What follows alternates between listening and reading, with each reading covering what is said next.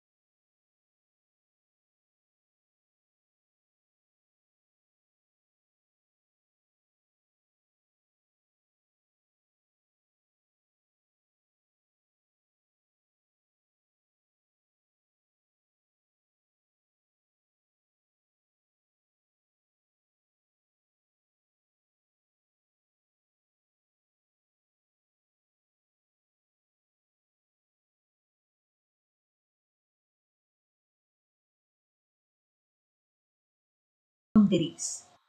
The distribution of earthquake epicenters, volcanoes, and mountain ranges are the basis of scientists in dividing the Earth's lithosphere into several plates.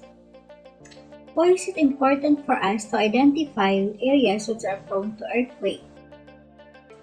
It is important to identify areas which are prone to earthquakes so that necessary precaution can be done if ever you are living in an earthquake-prone area.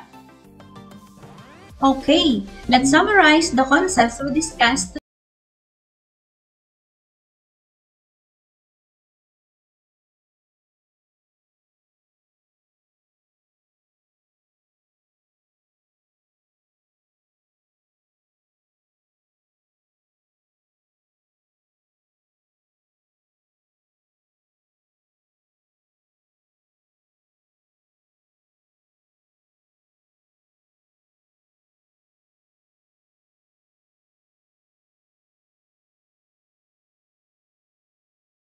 We are ready to answer three questions.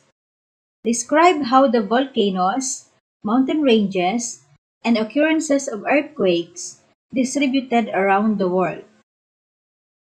What are the bases of scientists in dividing the lithospheric plates? Why there is a need to know places which are prone to earthquake?